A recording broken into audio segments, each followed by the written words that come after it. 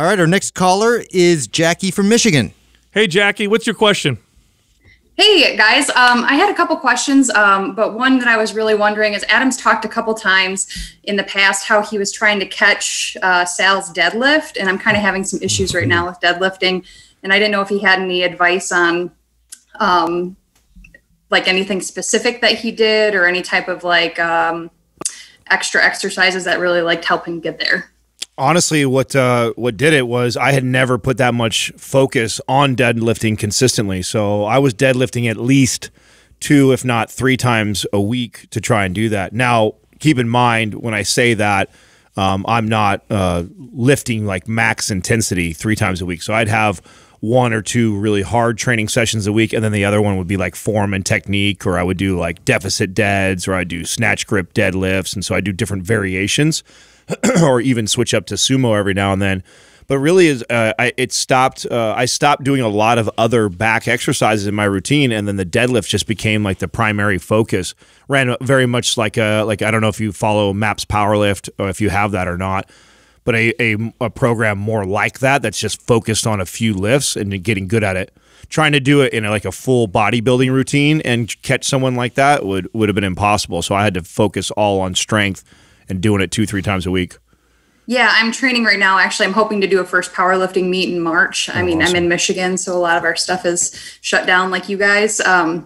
So do you have any specific mobility exercises too that you think would help specifically powerlifting? Well, that really depends on you, right? So I'd have to, it depends on where you're like. So mobility stuff for me was hips and ankles were like my limiting factor, right? But if you have good hip mobility and good ankle mobility, that's not a big deal to you. So it really depends on where you see the most deficiency or breakdown in your form. Yeah, do you have any areas that you notice you might think you need to work on mobility-wise?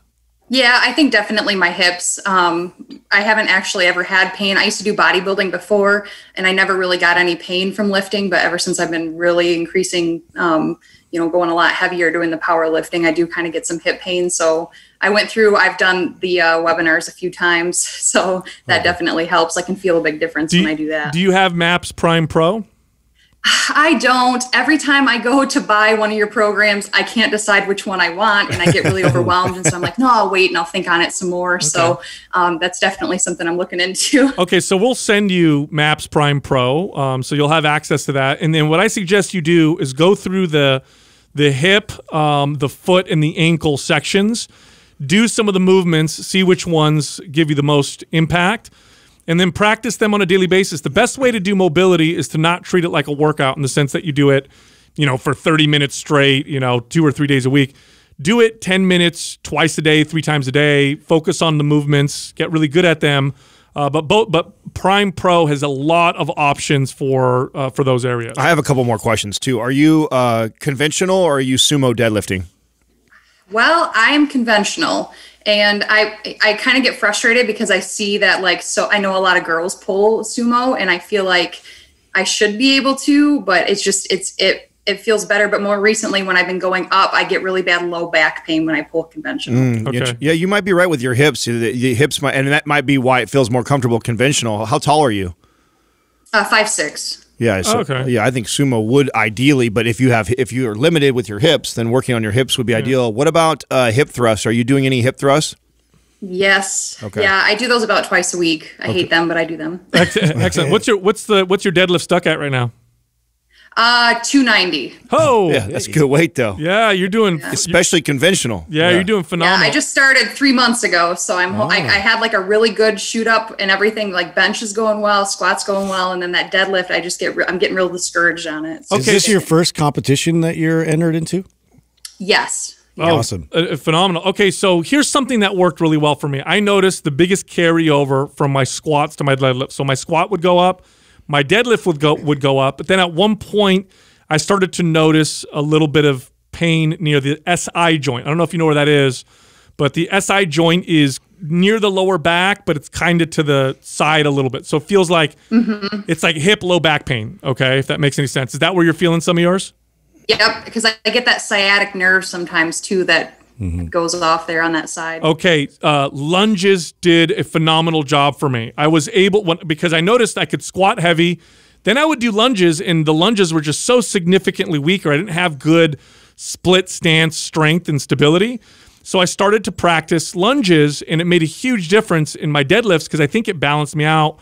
So maybe try doing some lunges, some back step lunges, or walking lunges might help you out. The other thing we didn't address is sticking points. Do you have any sticking points? Like, are you better? Right up off the ground. If I can get it up off the ground, I'm pulling it all the way. But for some reason, it's just right in that beginning is where you tend to get. So deficit deads. Oh yeah, deficit deadlifts with lightweight should help with that, and then that makes me even feel stronger about split stance exercises for you, like walking lunges. Yeah. I think that might help you out.